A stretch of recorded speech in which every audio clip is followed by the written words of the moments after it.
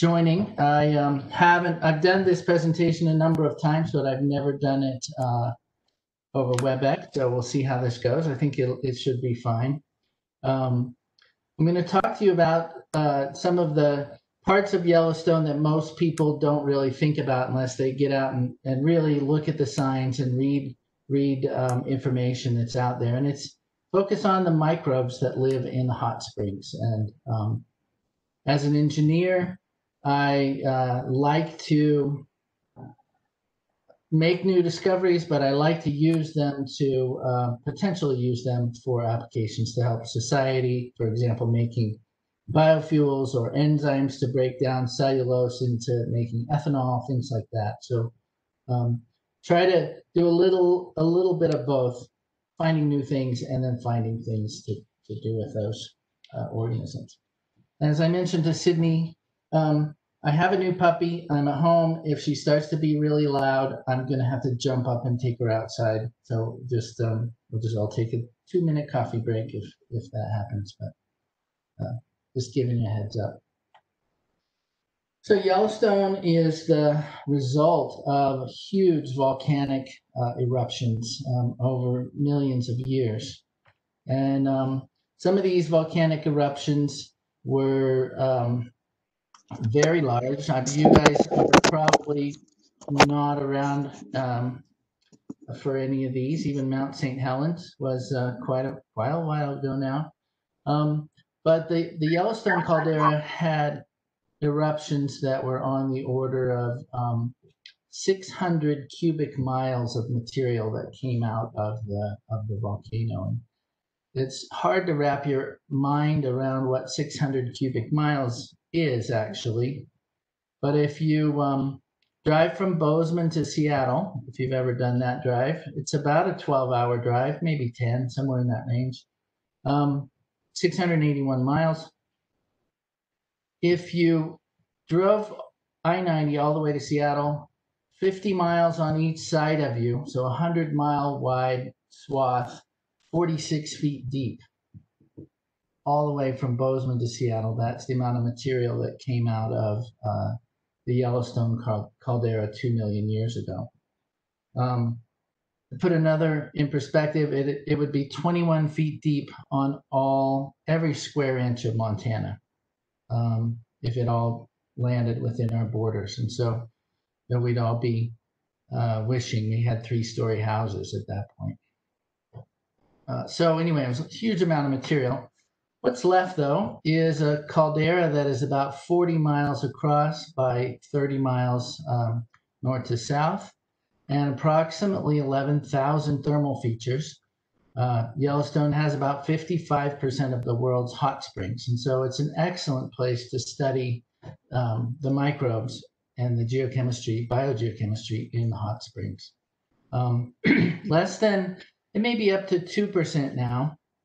Should probably update this slide, but of those hot springs have ever been characterized for microbial life. And so when I talk about that, I mean somebody going in, taking a sample, finding out what organisms are there based on DNA extractions or trying to grow them. And so it means 98% of these 11,000 thermal features are still out there waiting for somebody to come and see what lives in them. So I'm the director of the Thermal Biology Institute. It was established more than 20 years ago here at MSU. I wasn't one of the people that established it, but it's focused on on research and education in biological, physical, and chemical processes of high temperature environments, and particularly in Yellowstone. So Yellowstone has changed quite a bit. Years ago, it was, little bear cubs begging for peanut butter and jelly sandwiches at the gate. And now, basically, the bears are much more wild and scientifically studied by tracking them remotely with satellites and trying to understand the behavior more scientifically and less touristically. It's the same with the hot springs. There's a lot of gee whiz about Old Faithful, but and it goes off every so often and whatnot. But when you start looking at some of the hot springs in more depth from a scientific perspective, you see that there's many, many different microenvironments even within the same thermal feature. And so this one, you can see the bright orange, near boiling, probably a low pH, acidic, and then the spring just to the left of that is kind of a clear, not as hot, maybe a very different pH. And those two different springs, even though they're 3 or 4 inches apart, would have vastly different microbial communities in them. So the organisms that live in the orange water probably would not survive in the clearish, grayish water on the left. And there's also photosynthetic organisms in these springs, and living on the edges. You can see the green rim around the spring at the bottom. And so when I look at these hot springs, I think of all the potential different organisms that live in there. So photosynthetic, here she goes, photosynthetic, and fungi, bacteria, archaea, and hold on a minute. You gotta get out of here. Come on, out, out, out, out.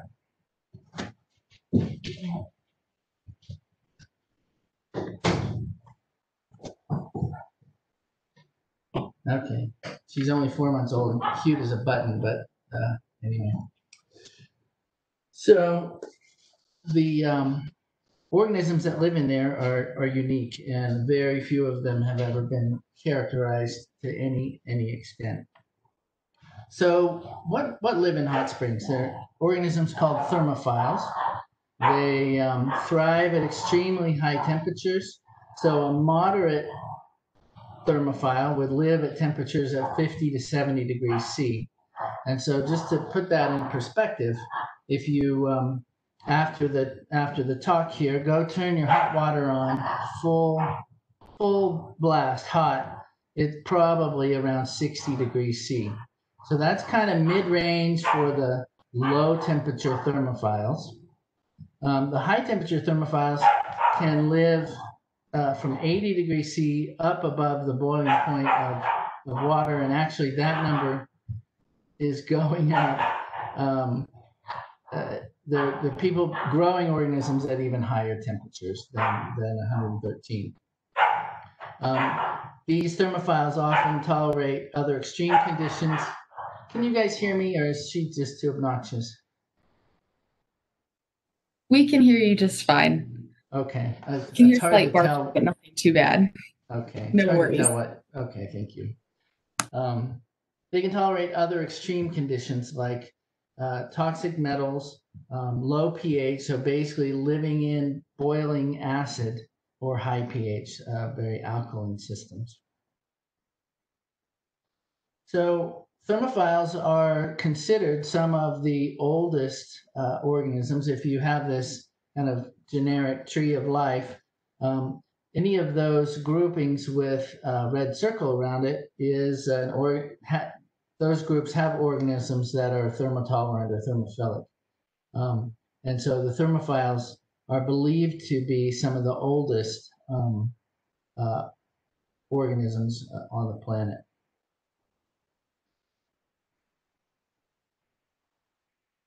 And I'm not going to read that. You have to read it yourself. Okay. So why study thermophilic systems? They have very unique biogeochemical interactions. The high temperatures give thermodynamic possibilities to reactions that don't occur at lower temperatures. Gives us a better understanding of the biodiversity of the Earth, studying not just thermophilic systems, but Arctic systems and high salt, like the Great Salt Lake, and high pH systems. All these extreme systems give us a better idea of the breadth of life and potential to look for life on other planets. So the signatures from these organisms can help us find life on other planets. They provide clues to conditions on early Earth and evolution. Only about 1% of these thermophiles have ever been grown in a laboratory. And so there's 99% of these extreme organisms that can operate at very high temperatures, potentially with industrial uses and things like that, has a huge biotech potential for society. More than half the pharmaceuticals in the US contain at least one major active compound from natural or patterned after natural compounds. And so places like Yellowstone, national parks, and other areas that are preserved, unique areas that are preserved, become increasingly important sources of biodiversity. And there are more and more people looking for organisms in these environments that may be a biotech potential. I was out in Yellowstone earlier this year with a group of veterinarians looking for some novel antibiotic, antibacterial, antiviral kind of compounds for use in dogs and cats. And so you just never quite know what's gonna come up and come out of these unique systems. So how about a real application? Basically, you guys are living in the biotech revolution. When I started school, there was no DNA amplification. You didn't. All the COVID tests that we're doing now are based on the ability to amplify DNA and RNA. And so that comes from an organism that was discovered in Yellowstone called Thermus aquaticus. The enzyme was discovered in 1985. And basically it's called Taq polymerase, and it was a new way to replicate DNA. And so think of it as a DNA photocopier if you want to, but that's kind of what it did, is allow us to replicate DNA to high enough concentrations that we could actually sequence it and get a unique sequence. And so currently, if anybody's ever seen CSI, they find a hair or whatever, get a swab off of a discarded coffee cup and get somebody's DNA. It's used all the time for criminal identification, medical diagnoses like the COVID, Human Genome Project. Being able to sequence the entire human genome has given a lot of insights into a number of different health issues. It's also used in managing Yellowstone's grizzly bears. Actually, if a bear does a bear crime, steals somebody's lunch or attack somebody or whatever, then they find a hair from that bear and use PCR to amplify it. And when they catch a bear, they make sure that it was the one that caused the problem before they deport it to the Bob Marshall or put it down or something, depending on what it did.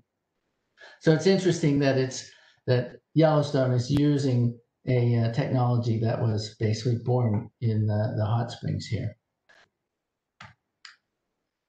Another interesting one, I'm headed down actually Saturday to do some sampling. This is a grass called panic grass, and it resists high temperature. It grows right on the edge of hot springs in very high temperature soils.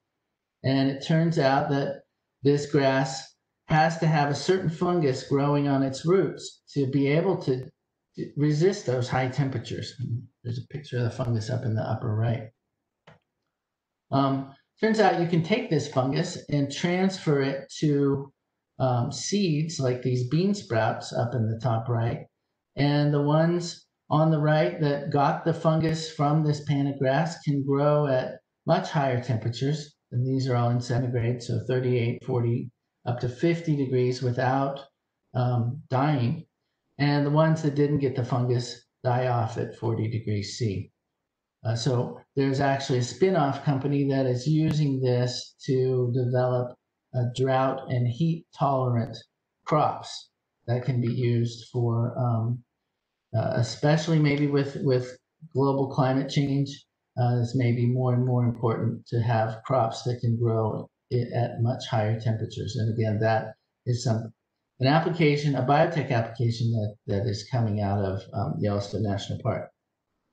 one of the interesting things is this fungus converts the heat tolerance, but also the fungus has to have a virus that triggers that response in the fungus that triggers the response in the plant. And so it's a much deeper biological system than anybody thought at first. And so what we're doing Saturday actually is going down to sample the roots of these plants and see if there's other microorganisms, other bacteria that help the plant survive in these high temperatures, and how do those organisms interact with the plants that to help them survive in these high temperatures. So with each organism that you find in the hot springs, there's probably 6 to 10 different viruses that are living in there and attacking these microorganisms constantly. And so that's another study, another area of study of the Thermobiology Institute. And Mark Young in plant sciences is one of the world's experts on identifying and characterizing these high temperature extremophilic viruses. So most of the work that I do is in the Heart Lake Geyser Basin. It's an alkaline series of springs. This picture, you'd be about 5.5 miles from the nearest road, and looking down into the Heart Lake Geyser Basin. That it's about almost 2 miles to Heart Lake from here, and it's just filled with thermal sites. The first 3 years that we did studies there, most of what we did was just walk around with a GPS, a pH meter, and a thermometer, and find where all these springs were and get an idea of what we were dealing with. Wake up, Peter. Thank you. And sorry, you can turn your video off. I won't do that again.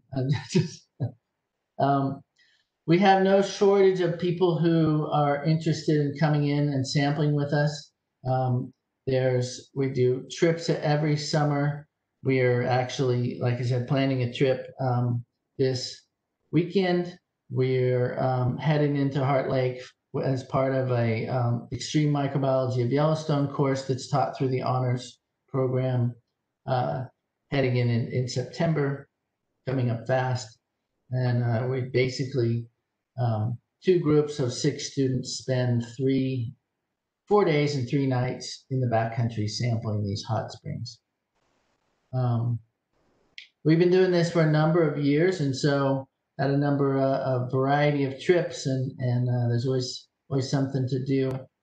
And this is basically what a typical visit to a hot spring would look like. Is somebody would be sampling with a long sampling pole. You can see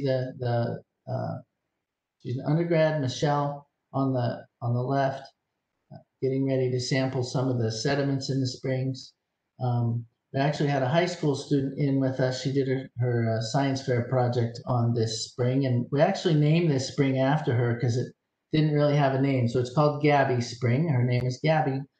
We basically get to name these springs for our studies because we're 6 miles from the road and see very few people back there. Dana Skarupa, the person running there on the right, is the instructor of our Extreme Microbiology of Yellowstone. She may be small, but she can carry more in her backpack than I can possibly ever hope to carry. She's an amazing instructor and amazing person to have leading these studies. We do see bears back there once in a while, but we make a lot of noise. You can see both of these bears are going the other direction, but it is a bear area, and it's actually closed until July 1st because of the high numbers of bears that are out there. We pretty much see a grizzly almost every year, but we sing Disney songs and make loud noises, and so they're always running the other direction by the time we see them, thankfully. See wolf tracks back there where we're sampling, but never seen the wolves. Thought we saw their eyes one night while we were camping, but it's hard to tell what it was. So we got started on this. We had a Department of Defense project. A student was looking at the ability of these microorganisms to break down organics at high temperatures. And so there's a natural chemical process called alkaline hydrolysis that breaks things down at high temperatures and high pHs. And we wanted to see if the bacteria could accelerate those reactions. And so we went to Heart Lake, grabbed some high temperature, high pH bacteria and challenged them with TNT. Basically, we did an abiotic control and we did some experiments with the microorganisms, and we found that we could accelerate the degradation of TNT over the natural alkaline hydrolysis process. The same thing goes for lignin and cellulose degradation. So for renewable energy applications, I believe it would work with pesticides, although I've never tried it. It's something I've wanted to do. So it would be a fabulous undergraduate scholars program project for somebody. And then also has applications to nylon production and oil refining. We did quite a bit of work on the alkaline degradation of phenol in wastewater a number of years ago. So these organisms have applications that can be exploited in properties. So this is an example of lignin. So basically lignin is the material that keeps the trees upright and gives them their structure. And right now, most lignin, like at paper plants, is just burned for its energy. So there's a lot of aromatic compounds. Lignin can be used to make a lot of flavor compounds, high value flavor compounds, but so far nobody's really doing it. So we're looking for organisms that can break lignin down, because when we look in these hot springs, there may be a tree that fell into the hot spring, and there's branches all over, and any branch that touches the water is just gone, eaten off at the water's surface. And we don't see branches and leaves for the most part in the bottoms of these springs. And so we've got a number of organisms that can grow solely on lignin, and starting to publish papers on that, and also look at the enzymes that they use to break these complex molecules down into something that could be useful for chemicals. I'm not going to go into a lot of detail here, but basically the bottom box is the blank with no microorganisms, and it's the degradation of lignin, the size of the bar. And so any of the springs that we tried accelerated the degradation of lignin by at least 5 or 10 times during the test that we run. We've also grown these organisms on renewable things like corn stover, corn cobs, lodgepole pine sawdust, and they seem to like the corn stover and the sawdust better than the corn cobs. I don't know why, but so we're looking at the possibility of using some of these materials to also create useful chemicals. I'm going to go into some of the more fundamental stuff that we've done. This is a study of 3 springs that are all within about 10 meters of each other. And they all have the same pH, 8.5, but the temperature of one is 44 degrees C, which is not much hotter than your hot tub. 63 degrees C, which is about as hot as your hot water heater water comes out. And then 75 degrees C, which is extremely hot, and you don't want to even accidentally get your fingers in that water. One thing to notice is the different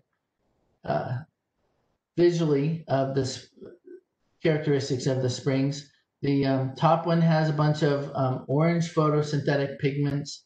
The 63 degrees C has a bunch of green photosynthetic pigments, and the 75 degrees C, you don't see any of that in there.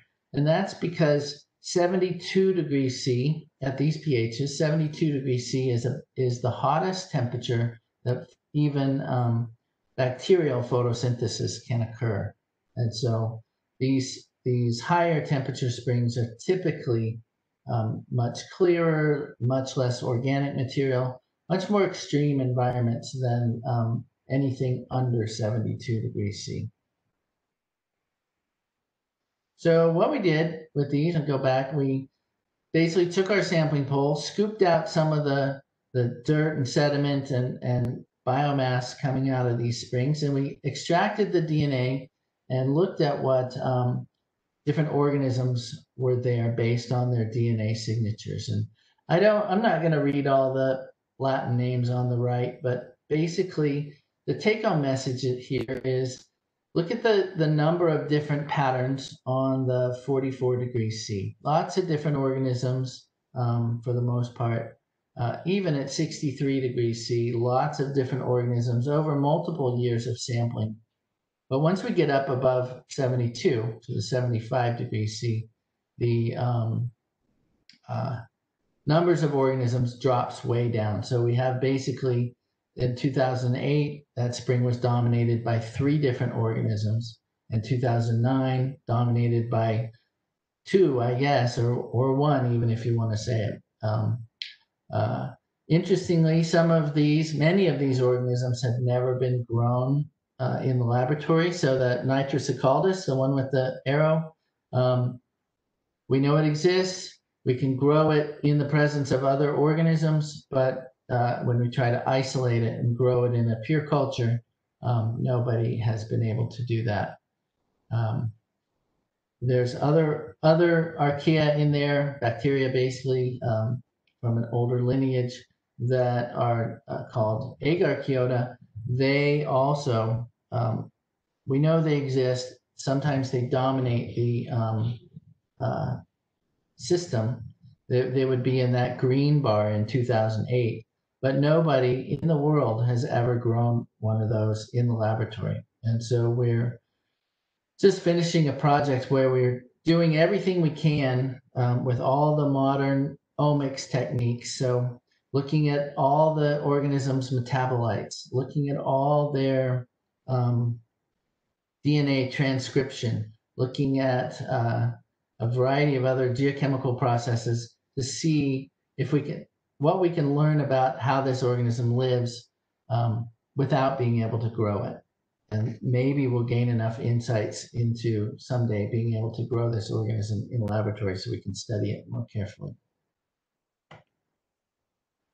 This is Gabby Spring. You can see the water comes out there at C0 at 91 degrees C, so nearly boiling at that elevation. That elevation, boiling point of water is 92, 93 degrees C, and it flows down and gradually cools. I like this spring because you can see exactly where the 72 degree line is, where the coloring goes from clear, where there's no photosynthetic organisms, to a deep green, where photosynthesis can occur. And that's basically just because the temperature drops a little bit into that 71 degree range. When we look at Gabby Spring, we see a number of different organisms. This chart you read by looking at a circle. The circle represents the number or relative percentage of the organisms of that different genus. And the interesting thing is some of the circles line up with organisms that people have grown in the lab before. The one kind of over to the left, I don't know if I have a pointer on this or not. Let's see.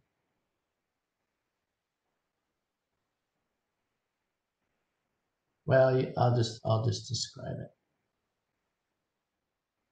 Yeah.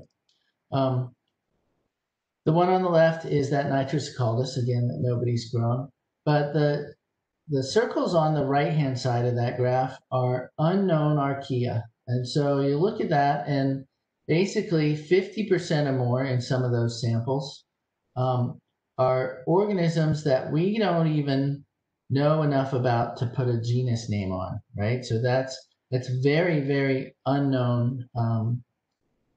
We have the DNA signature. We know that those organisms exist, but they're so different from anything that's been named so far that you can't put names on them at the genus level.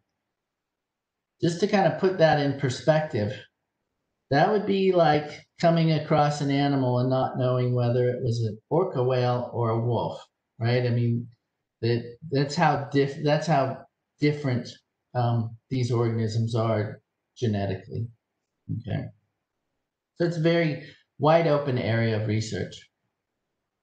Here's another table that shows the archaea. The green pie pieces are ones that somebody has grown at least one organism from that group in their lab. The others, the yellow, they're uncultured, so nobody's ever grown it in their lab, but we do have genomes available. And then the red ones are, nobody's ever grown it in their laboratory, so it's uncultured, and there are no genomes available for these organisms either. And so still wide open area of research for understanding, even just growing these archaea. So I love this picture. It's one of the areas in the Heart Lake area where this shows the diversity of environments that you can find even in one little section of Yellowstone. So through the center, that is a creek called Witch Creek. It's pH 10 and about 50 degrees C there, so too hot for soaking. It turns out it cools off further down, and there's a nice bridge by the trail where you can soak in the creek. But on the left, there's a spring that we've never even sampled because getting out to it, that bottom left, getting out to it looks so dangerous that we don't even think we could get close enough to it to get a sample from it. Some of the others in the middle are boiling, 92 degrees C. You can see the water coming down from the top is cooler. It's got that orange photosynthetic pigment in it. Again, just each of those environments has very different microorganisms in them. And to give you an idea of the scale, those three guys are each about 6 feet tall, and so it's a big feature. You can see it on Google Earth with no problem. We have one spring that is used to be intermittent and is now starting to be more flowing all the time. Things change quite a bit. 91 degrees C, pH almost 9. I didn't put that little skull in the back, but thought it made some interesting visuals for this. Basically, we sampled that for a number of years and never got enough DNA out of it to even figure out what organisms were there. Finally, one year we sampled 20 or 30 liters of water onto a filter. So we filtered all the microbes out of 20 or 30 liters of water and found that it had 4 bacteria and 8 archaea. The bacteria we could put genus names on. The archaea, half of them, again, which is pretty typical, were so different that we couldn't even put a genus name to the DNA. So again, don't know if it's an orca whale or a wolf or a puppy or whatever. Yeah, just nothing. Okay, one of the things that we're trying to do and are actually working on turns out $50 million proposal to do some more work on this is growing microorganisms on electrodes. And so you think about, let's say you're making beer or wine. You guys probably aren't quite old enough to make beer or wine yet, but you put in sugar and the organisms ferment that as a food source and carbon source, it turns out you can actually hook up electrodes to solar panels or batteries and grow microorganisms that use the electrons from the electrode rather than getting those electrons from glucose, and will grow on electrodes. And so we're a couple years ago, we put some electrodes in these springs shown on the right, put them in for 6 weeks, and let the microbes grow just on positive and negative electrodes. And we had uncharged controls. Here's a picture of the electrodes in the springs. And we just got this paper published, I think this year, maybe at the end of last year. But basically, you see the electrodes in the springs, and then we came back and recovered those, scraped off the DNA and sequenced it to see what grew. Turns out that we got a lot more biomass. So this is the amount of DNA recovered off of a square centimeter of the electrodes. When we provided the electrons to these hot springs. And so providing electrons is basically the same. We do the same thing when we eat pizza, right? We're eating pizza. It gives us the electrons to put on carbon dioxide, or to put on oxygen to make carbon dioxide. And so by providing these electrons through an electrode, we got nearly 10 times more DNA on the positively charged electrodes than the negatively charged electrodes. It turns out that there were a number of different species that we were able to grow that hadn't been grown before. And so I'm not going to go through the details, but essentially that's one of the things that we're looking at for this new proposal, is putting these with 50% of the organisms, we don't even know what they are, and 90% that are difficult to grow in the lab. We're trying new ways to grow these organisms, again, using these polarized cathodes and anodes. There's a variety of other things that this proposal will work on, but that's kind of what we're working on for Yellowstone. Whoops. One of the interesting things, so we've done some studies on how different is Yellowstone from other locations, other thermal locations in the world. And so how many springs do you have to sample to really know what's out there? And this graph shows that the green diamonds are the Yellowstone microorganisms, and they're very different from the organisms in Tibet. They're very different from the organisms in Romania and Kenya and Japan. And so, we're studying one group of these, but to really get an idea of the global diversity of thermophiles, we're going to have to start doing a lot more traveling.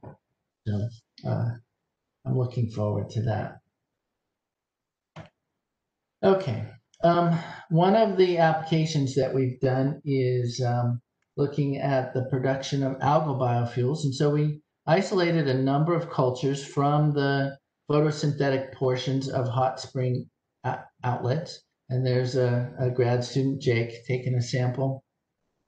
We bring those back to the lab and characterize those. So this would be an example of an algae culture. They, if they make biofuels, they will, if we stain them with a certain stain called Nile red, they will fluoresce bright yellow if they have a bunch of basically oil inside of them. And so this is under regular light microscope. If we hit them with Nile red and then put the fluorescence on, you can see that those organisms have a lot of oil inside of their bodies, basically. Many of the organisms that we see have 25 to 50% oil by weight. We also found that if you, I'm just going to look at the right-hand graph there, that's the fluorescence, so the amount of yellow in the screen when we look at them. We also found that under normal conditions, it may take 2 weeks to produce a high amount of lipids or oil from these algae. But if we hit them with a little baking soda at just the right time, that black arrow there, we can produce the same amount of lipids, same amount of oil in half the amount of time. And so we actually patented that a few years ago and have published a number of papers and continue to do work on the effect of baking soda, which is sodium bicarbonate, on growing algae and other high value products from algae. That came from Yellowstone, studies of Yellowstone. So here's what the oil looks like from these algae. It looks just like olive oil, and actually you can go to the store now and buy algae oil in the store to use in cooking. And anyway, you definitely should try it out. The other thing we found was a diatom strain, RGD1. Diatoms are basically little photosynthetic organisms that live in silica shells, so little organisms that live in glass houses, essentially. Beautiful little things under an electron microscope. But these guys, when we look at them under regular light microscopy, that's what they look like. Under Nile red staining and fluorescence, they have massive amounts of lipids inside, up to 70% oil by weight. Thankfully, I'm not 70% oil by weight, but we've seen them produce so much lipid that they actually blow their blow their silica shells apart. And so we're currently finishing up a PhD student working on the sequencing the genome of this, trying to get an idea of the pathways that it uses and the control that it uses to make these very high lipid concentrations, again, for biofuel production. So this also responds to the sodium bicarbonate trigger. You can see the black line is with no sodium bicarbonate, and again, the amount of lipids that it makes. And with sodium bicarbonate, we double both the rate and the extent of lipid production.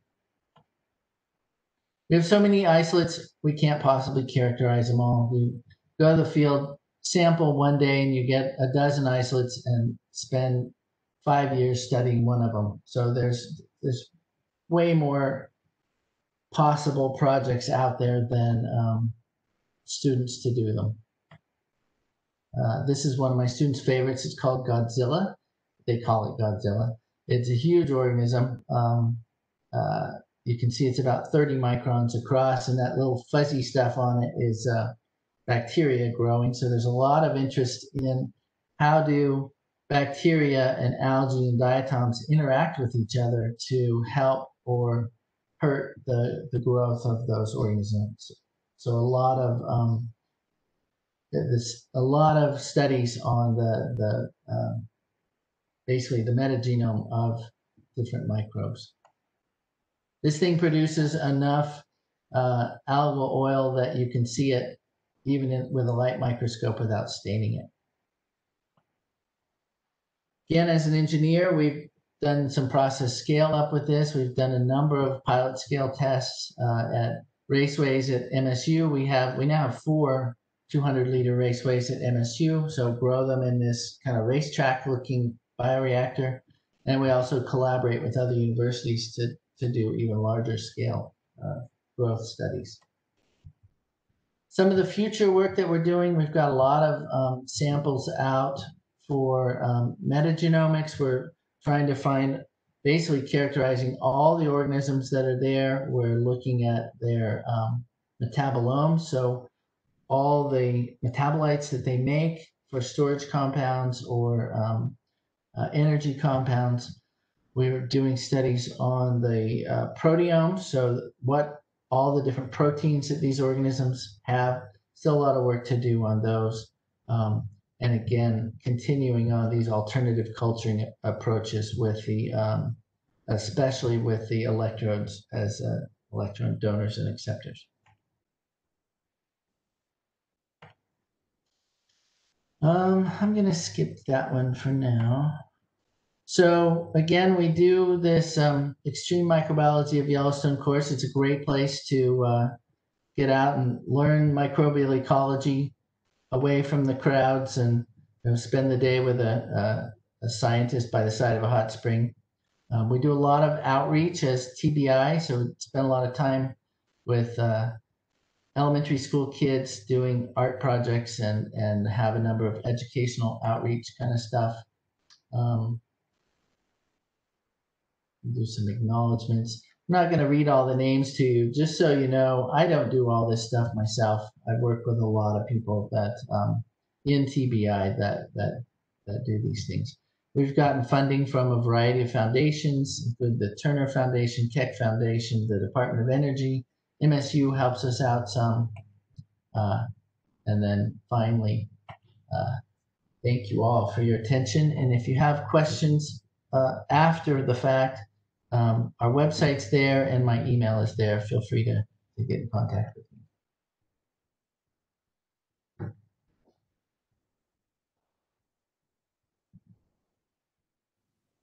Okay. At this point, does anyone have any questions?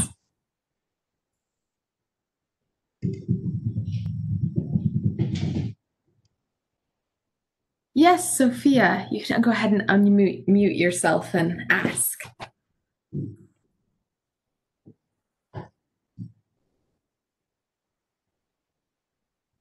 Sophia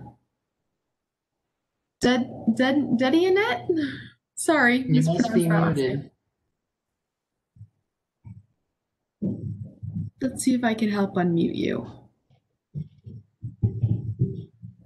Thank you all for coming, by the way. There's so many of you. I'm trying to find Sophia in this list. Yeah, thank you for your attention. Everybody was so quiet and attentive.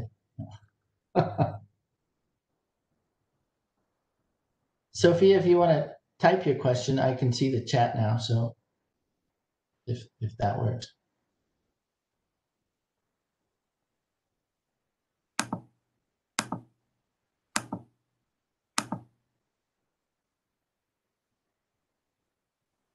While we're waiting for Sophia, does anyone else have any questions?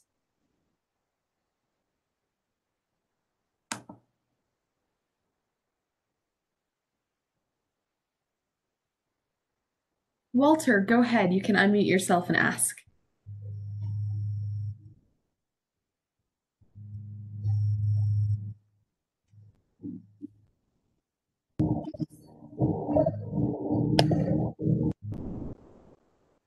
Hello, Walter. There you go.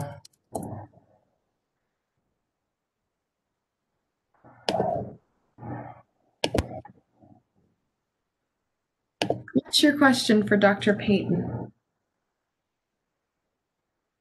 I think you're still on mute.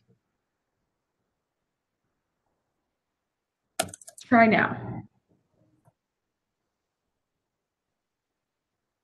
It looks like it's remuting him every time he does it. I'll answer Sophia's real quick and maybe sort the muting out. Number of microbial species discovered in my career. I've personally been involved in naming probably 4 or 5 different species. A lot of, currently there's not as much effort put into the detailed characterization to name an organism, because it really takes quite a bit of extra effort to do enough analysis to name something, but on the order of about 4 or 5 different organisms.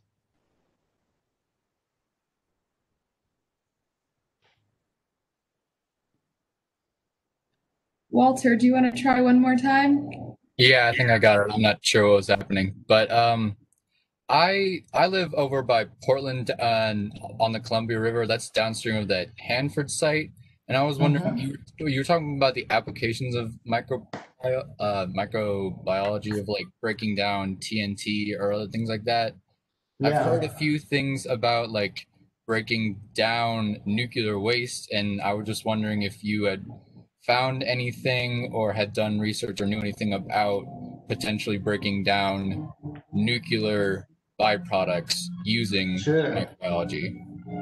So actually, I'm an MSU grad. I got my PhD here years and years ago, and my first job was at Hanford in Washington, and that's how I got started working with extremophile microorganisms. Was looking at what microorganisms could do to help decontaminate some of the Hanford tank waste. You know, they got millions and millions of gallons of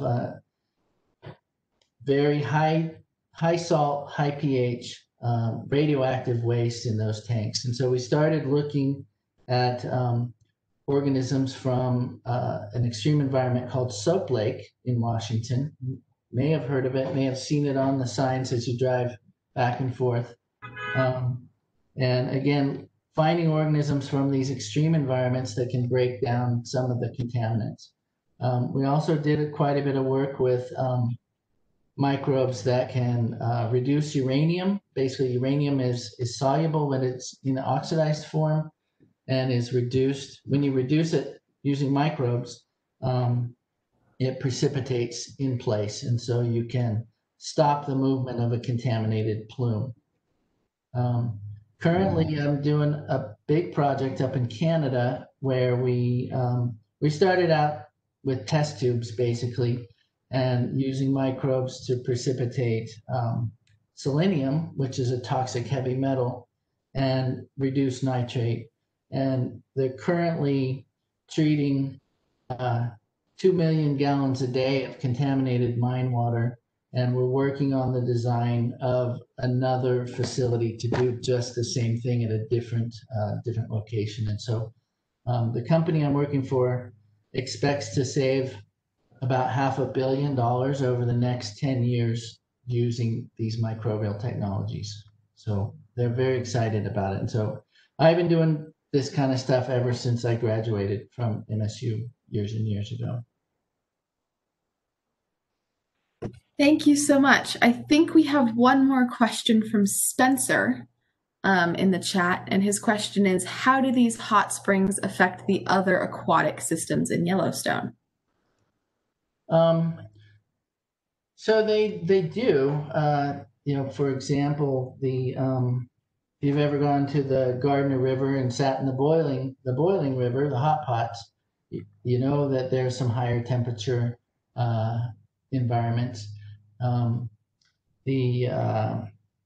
There's a variety of things that that change with the high temperature water coming in, but typically the amount of water that comes out of the hot springs is so much less than is flowing past the hot springs that it gets diluted pretty quickly for the most part, and it's not really a very negative impact on the rivers and whatnot.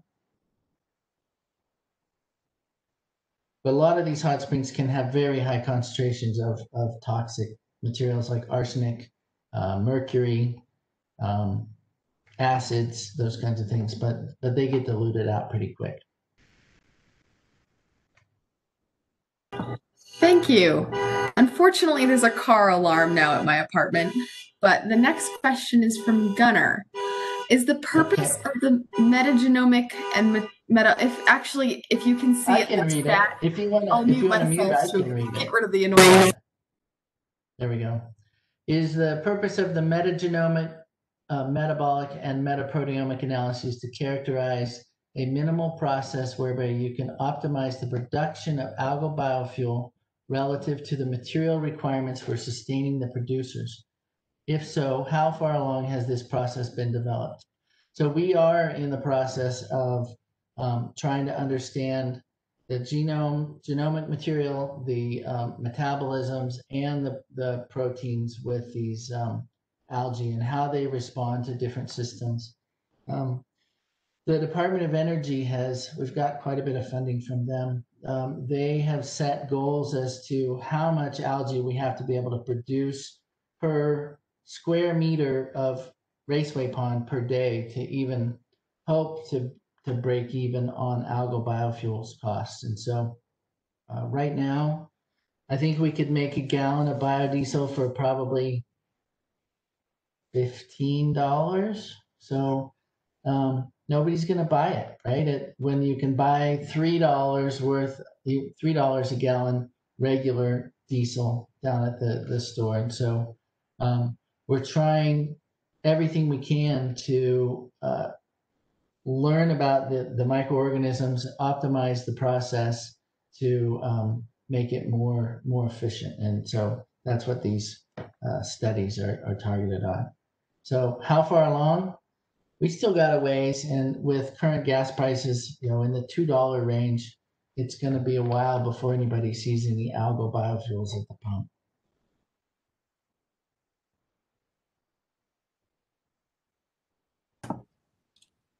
If there are no more questions, Ray has posted the link for credit in the bio. So in the next 72 hours, you can go there and get credit. And we thank you so much, Dr. Peyton, for such a wonderful presentation. It was very enlightening and exciting to hear. Thanks for inviting me. I enjoy doing it.